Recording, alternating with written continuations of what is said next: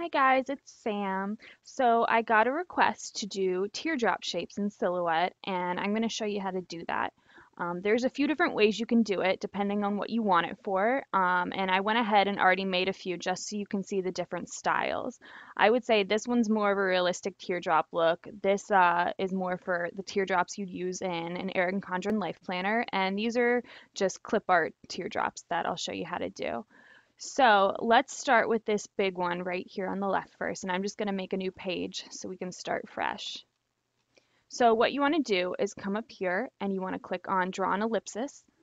And I like to make mine perfect circles, and in case you don't know this, you can hold down Shift while you're drawing your circle. I'm holding it down right now, and when you draw it, it makes a perfect circle. You can't make an oval or anything. So make it however big you want, and then we're going to come up here to Edit Points and make sure you have your circle selected, and you're going to grab this point at the very top of your circle and just drag it straight up into a kind of cone shape. Now this part, you're going to take this purple little square on the end, it doesn't matter which side, whichever one you have a preference for, and you want to turn it, and this is going to bend the line in. And don't worry about bending it too much. I know that the right side of it looks a little funky right now. We can go back and fix that. But however much of a dip you want on your little teardrop. So I like it right there.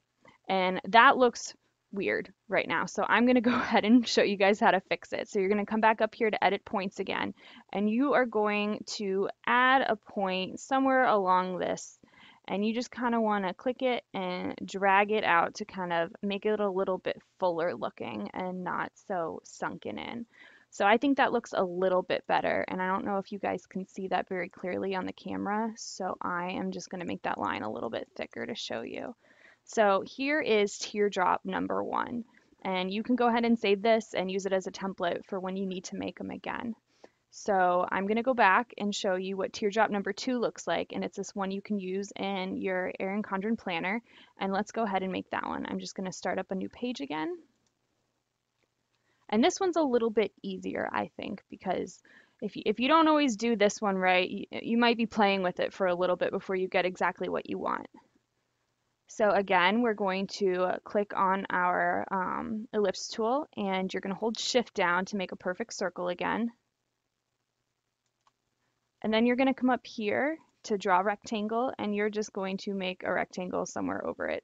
We can fix it later. So now what we want to do is make sure the edges line up. So you want this bottom edge, let me zoom in. You want this bottom edge right here to line up perfectly with the edge of the circle so you can't tell that there's a gap. And right now it's round here and then it juts out flat. So we want to move this down just a little bit. We kind of want it to be a straight line, and then it goes straight into the curve so you can't tell that there's a gap. That looks pretty good. And we want to do the same thing up here. So I'll just shrink that a little bit. And we're going to bring this side in until it is completely even with that curve.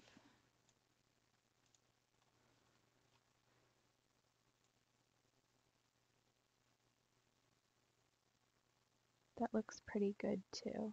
All right, let's zoom back out and look at it. So then you're going to highlight both of those, and you're going to come down here into the corner, and there is a weld button, and you're going to go ahead and click that, and it's going to weld both shapes together and make it seamless so you just have one shape. And if this isn't the way you want it to be facing, you can always come over here to, you can mirror it if you wanted to, or you can always rotate it too, and you can flip it and rotate certain degrees.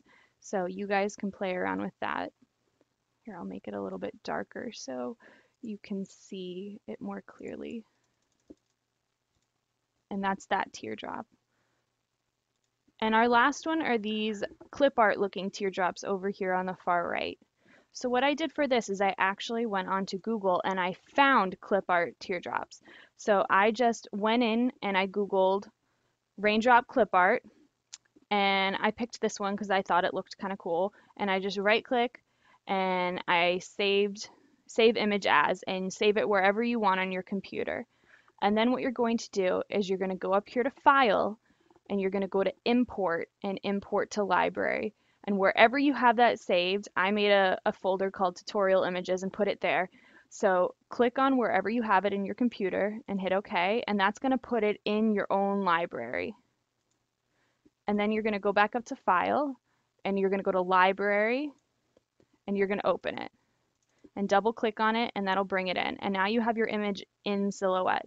So the next step for this is tracing it. And you're going to come up here to this top toolbar and open the trace window, and make sure you select Trace Area, and just draw a big box around that. So the next step is to come down to High Pass Filter. And what this does is it makes it really yellow. The more you have this on here, the more it's going to get rid of the edges until it's completely filled. For this purpose, we're just going to be cutting out the outside of it, but you don't want to fill this in too much if you're just trying to trace around the outside edge and you want to cut something out in the middle. So for this, we don't need it very thick, and you're just going to come up here to trace outer edge. And what that did is it just put a cut line around the edge. So you can go ahead and you can delete that image, and now you have your teardrops. So these are the ways that I make teardrops. I hope it's helpful for you guys, and if you have any more suggestions for other videos, please let me know in the comments below. Thanks!